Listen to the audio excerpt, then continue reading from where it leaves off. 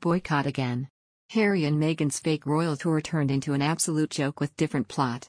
Prince Harry and Meghan Markle have spent a lot of time in California since they came to the United States in 2020. In September, though, the pair paid a high-profile visit to New York City. It appeared to be a charitable tour, but a royal specialist believes there was more to it than most people realize. Harry and Meghan went to New York City primarily to attend Global Citizen Live, a vaccine equity event. The couple was in town from September 23 to September 27, and they took part in a variety of humanitarian activities. The Sussexes, for example, met with Mayor Bill de Blasio and Governor Kathy Hochul at One World Trade Center. Harry and Meghan also paid a visit to a Harlem public school, where Meghan read from her book, The Bench, to kids. They then traveled to the United Nations to meet with Amina Mohammed, the Deputy Secretary General. Harry and Meghan finished their vacation by giving a speech on stage at Global Citizen Live. Sacerdoti weighed in on Prince Harry and Markle's recent trip to New York.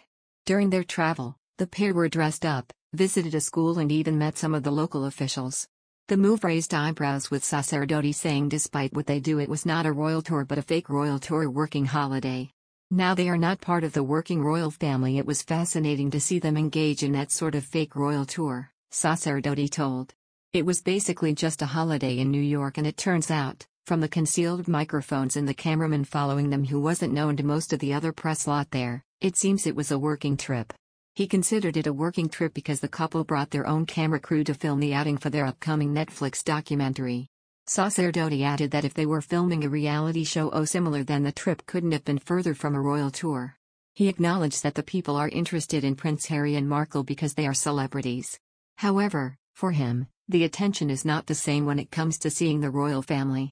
However, it also seemed to have a different purpose. I think it is interesting because I think Meghan Markle and Prince Harry have aimed themselves at a US market, Sacerdoti said. Now they are not part of the working royal family. It was fascinating to see them engage in that sort of fake royal tour. Sacerdoti added, it was basically just a holiday in New York and it turns out, from the concealed microphones and the cameraman following them who wasn't known to most of the other press lot there, it seems it was a working trip. A working trip filming for their Netflix series, potentially.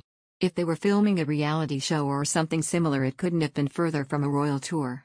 When royals tour a place, there often get crowds waiting to see them.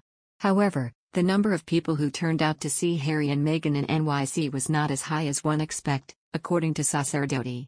There is interest in them naturally, they are celebrities and they get an enormous amount of coverage and they rely on that, the expert said. I don't think it is the same kind of attention though. When there is a royal tour you see streets lined with people and people wanting to see what is happening. I think they had to make do with some lower level officials meeting them in crowds that were underwhelming.